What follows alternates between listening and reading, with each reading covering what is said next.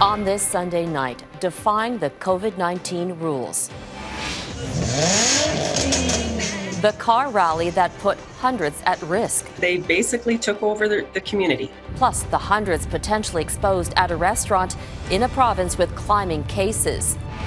The success story, how the Atlantic bubble is allowing classes to go ahead as normal. The WHO's dire warning as the global COVID-19 death toll approaches a terrible milestone. There is a lot that can be done to save lives. The real question is, are we prepared collectively to do what it takes? And mini-moon, the object headed into Earth's orbit. Global National with Robin Gill. Good evening and thank you for joining us. We begin with new signs of trouble in Canada's fight against COVID-19. Despite repeated public health warnings and efforts to slow the resurgence, infections are still spiking in Canada's biggest provinces. Over the past 24 hours, nearly 900 people in Quebec tested positive.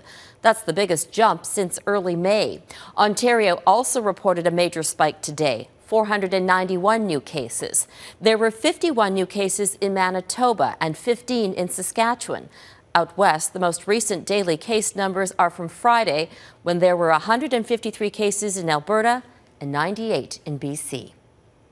Canada's Chief Public Health Officer is urging everyone to reduce our contacts and take every measure possible to help slow the spread of the virus before it gets out of control.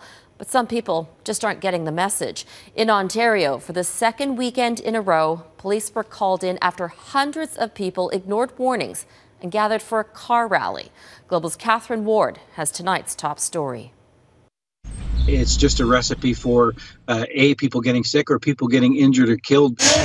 Police and politicians had a heads up an unsanctioned car rally was a possibility in Wasaga Beach, Ontario this weekend, but they had no idea how many people might actually attend. Saturday, they got their answer. There was smoke shows, squealing tires, people walking with cameras in amongst the traffic on the roads. There was literally no control of the situation. For officers, it was a flashback to 1 week ago when another unauthorized car rally took over the parking lot outside a movie theater in Ancaster. They say organizers of that event could face a $10,000 fine. But so far, no one has been charged. Back in Wasaga, tire marks on the road are just some of the evidence of what took place. Officers handed out several tickets for driving offenses and for breaking the pandemic gathering limits imposed by the province. At one point, the town was effectively shut down, and no one was allowed to enter unless they were a resident. Police say for large rallies like this one, it's a challenge to hold every single person accountable. It's difficult for us to get a handle on it because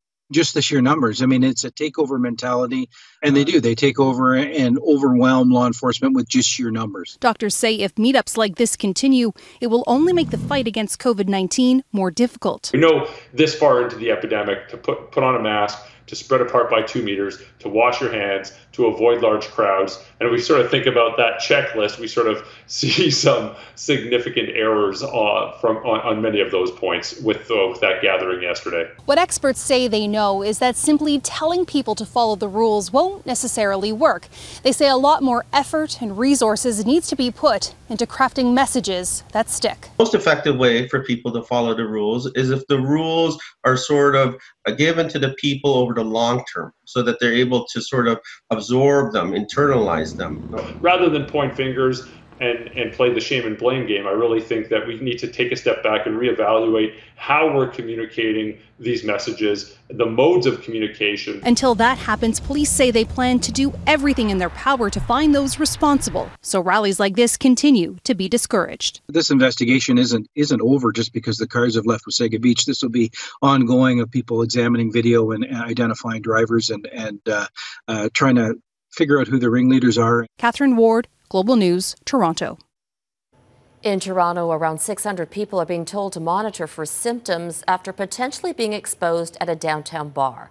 Public health officials released the warning today after 3 staff members at the Regulars Bar tested positive.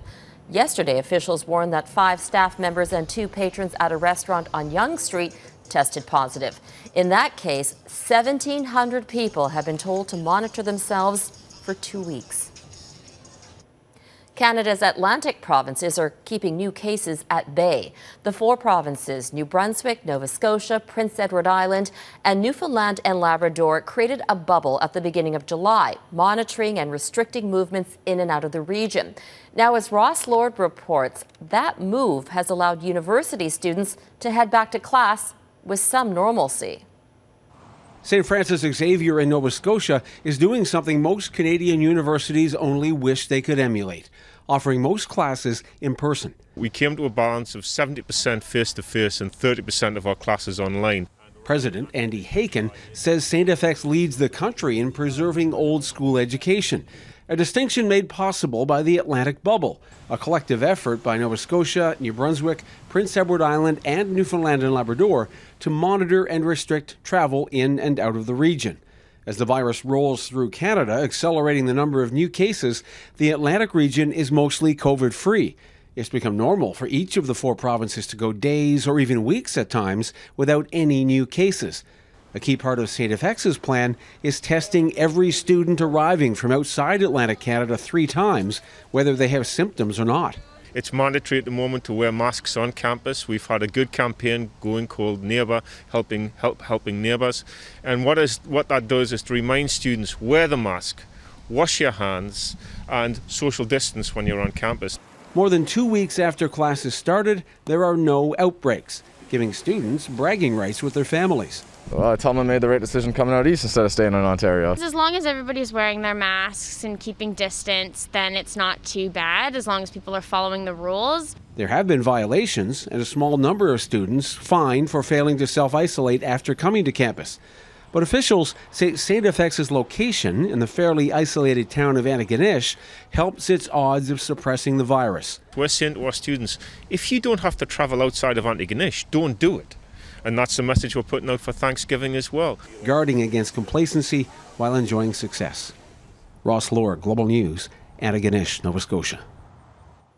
The CERB, which served more than 8 million people over the past 6 months, has now come to an end. Canadians still needing financial assistance have to transition to a different program. Most people who received the benefit will be rolled into EI, which has been expanded to include more people. Canadians who don't qualify for EI but still can't work because of the pandemic can apply for 3 new temporary programs: the Canada Recovery Benefit, the Canada Recovery Sickness Benefit, and the Canada Recovery Caregiving Benefit. The world is approaching a disturbing new threshold in the COVID-19 pandemic. As of tonight, nearly 1 million people have died of the virus. As David Akin reports, there are warnings the global toll of this pandemic could get much worse in the next year. Around the world and here in Canada, protests against COVID-19 restrictions. In Madrid Sunday, thousands in a working-class neighborhood protested lockdowns that had shut down businesses. In Toronto Saturday, hundreds protested mask regulations. But public health authorities in Canada and globally are warning masks and some regional lockdowns are vital to what the Government of Canada is calling a second wave of transmissions. We really are at a crossroads with COVID right now. The global death count from COVID-19 is about to hit 1 million. And in Canada and elsewhere, the number of new cases is on the rise. That has prompted a warning from the World Health Organization that deaths could hit 2 million before a vaccine is available. We look at losing 1 million people in 9 months, and then we just look at the realities of getting vaccine out there in the next 9 months. It's a big task for everyone involved. Indeed, that task was the dominant theme at the just concluded Leaders Week at the United Nations General Assembly in New York. Whoever finds the vaccine must share it. This is a global responsibility, and it's a moral responsibility for a vaccine to be shared far and wide. Almost all leaders spoke to the near-empty UN General Assembly Hall via video conference. In his taped address, Indian Prime Minister Narendra Modi vowed that India's vaccine production and delivery capacity will be used to help all humanity in fighting this crisis. Canada's new ambassador to the UN, Bob Rae, introduced Justin Trudeau. Right Honourable Justin Trudeau. Trudeau, in his speech, said multilateral institutions like the UN have never been more important and that global cooperation on vaccine development is crucial. Let's use our shared power, not just to get a vaccine, but to get it out to everyone. The Canadian government has already spent millions of dollars to reserve millions of candidate vaccine doses. When it comes to that spending to fight the virus, my message to Canadians is we will do whatever it takes. Indeed, on Monday in the House of Commons, MPs will debate new legislation that calls for spending an additional $4.5 billion on vaccine research and development. David Akin, Global News, Ottawa. In Melbourne, Australia, the world's toughest restrictions are easing. That's because there's been a dramatic drop in new cases. The state of Victoria recorded just 16 new cases in the last 24 hours, down from over 670 at the height of the outbreak in July. Starting tomorrow, Melbourne's citywide nighttime curfew will be scrapped. Residents can now return to work. Next month, primary school students will return to the classroom, but there will be fines up to $5,000 to ensure people don't break the 5-person limit on gatherings. In Portugal's capital, thousands joined protests calling for the minimum wage to be increased and better protection of jobs that are being impacted by bans on international travel. Portugal relies heavily on tourism. In August, unemployment rose above 400,000. That's up by more than 33% compared to the same time last year. Coming up, the political showdown over Donald Trump's Supreme Court pick.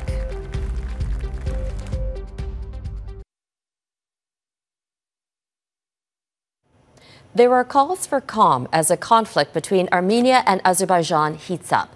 Both nations are on war footing tonight, accusing one another of reigniting violence in a long-disputed territory. At least 16 people have been killed and more than 100 wounded. The two former Soviet countries have been in a standoff for nearly 30 years over the breakaway region known as Nagorno-Karabakh. The territory is inside Azerbaijan, but it's been under the control of ethnic Armenians for more than 20 years. Separatist factions in the enclave want independence. With the escalation in fighting, Armenia declared martial law and a full mobilization of its military. Azerbaijan's leader says his country is carrying out a counter-offensive. Americans can expect a showdown in the U.S. Senate beginning October 12th. That's when Republicans and Democrats will fight over President Donald Trump's nomination for the Supreme Court. Democrats are concerned Amy Coney Barrett's confirmation could threaten abortion rights, same-sex marriage, and health care. As Jennifer Johnson reports, the battle has only just begun. A battle is brewing on Capitol Hill. In just over 2 weeks, the U.S. Senate will consider nominating Judge Amy Coney Barrett to the Supreme Court. Republicans have the votes to fast-track the conservative judge, angering Senate Democrats. Senator Mitch McConnell, who could find no time to attend the negotiating on the coronavirus relief package, and yet when this vacancy occurred, he dropped everything. Now we're going hell-bent on getting this done before the election. At stake immediately, the High Court's hearing on whether the Affordable Care Act, or ACA, is constitutional. Arguments are set for November 10th, 1 week after Americans cast their votes for president. Barrett has already questioned that. The American people should make no mistake about it. A vote for Judge Barrett is a vote to take away health care and its protections for over 130 million Americans. While conservatives are rallying around U.S. President Donald Trump's pick. She will defend your God-given rights and freedoms. She will.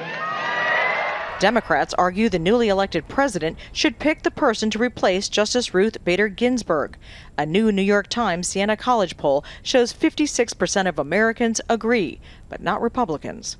I don't know that we can make this decision, or should. I know we shouldn't make it based on the politics of it, but what our job is. That new poll also shows Democratic presidential candidate Joe Biden leading President Trump 49 to 41% if the election were held now. On Tuesday night, Barrett's nomination will likely lead to fiery exchanges between Biden and Trump in their first televised debate.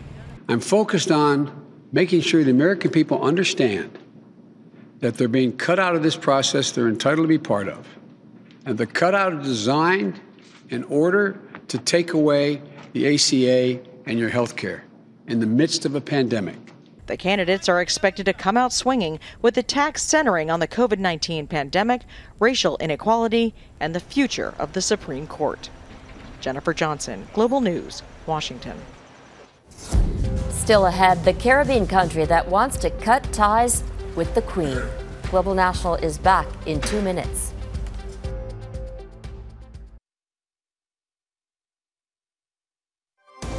You're watching Global National. In Nova Scotia, this is the first installment of street art to show Halifax's solidarity with the Black Lives Matter movement. The project is part of a broader commitment by the municipality to address racism in the region, and amid months of anti-racism protests sparked by cases involving police violence against Black people. The Black Lives Matter movement is fueling a push to shed ties with the monarchy in some Caribbean countries. Barbados plans to remove Queen Elizabeth as its head of state and become a republic. The island nation has been independent from British rule for more than half a century. But as Crystal Gumansing reports, its leaders say it's now time to cut all colonial ties. Sparkling clear blue water and beautiful scenery. This is what many picture when they think of Barbados. And Barbadians took another step in crafting their own image and future. It's not a divisive decision. It's not a decision that is reflective of any break with the monarchy or any disrespect. In fact, it's quite the opposite. We have an excellent relationship with the United Kingdom, with the royal family. Still, Barbados is breaking up with the Queen, removing her as the ceremonial figurehead of the island nation. The news was shared in the speech from the throne at the opening of the second session of Parliament. Barbados' first Prime Minister, the Right Excellent Errol Walton Barrow, cautioned against loitering on colonial premises. That warning is as relevant today as it was in 1966. 1966 was the year the country gained independence from Britain. For decades, there had been discussions about cutting all ties with the Commonwealth. Barbados was one of the oldest English colonies in the West Indies, dating back to the 17th century, and slavery was very much part of its history. Recently, there have been talks about colonial tributes, such as statues and street names, and discussions about recognizing the role slavery had in shaping Barbados and its people. Now, Prime Minister Mia Mottley says it's time for full sovereignty. It is important to us that we give confidence to our young people, to that little boy, that little girl, to believe that they can become and aspire to become the head of state of their own country. Other nations, such as Trinidad and Tobago and Guyana, have made the leap. The benefits of the Commonwealth have also been debated in Jamaica, Australia, and Canada. But becoming a republic is complicated. For example, in countries such as Canada, Indigenous treaties are with the Crown, and the Constitution sets a balance between provinces, territories, and the federal government. So you would have to get the provinces to agree to give up on the Crown and ask PEI, who is an equal partner to Ontario in our federation, if they'll ever give up the Crown. So as an institution for provincial independence, I don't ever see them wanting to get rid of it. Even Quebec maintains the office of the Lieutenant Governor. You don't see it, but it's there. Barbados has had 2 constitutional reviews and only needed a 2/3 majority in Parliament to remove the Queen. The official move will happen next November, in time for the country's 55th anniversary of independence. Crystal Gumansing, Global News, London. Coming up, is it an asteroid or something else about to enter Earth's orbit?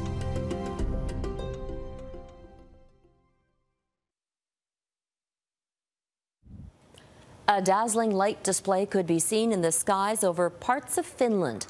The Northern Lights, or Aurora Borealis, glowed for hours. The end of September is a good time to catch the show, which is a result of electrically charged particles from the sun entering Earth's atmosphere.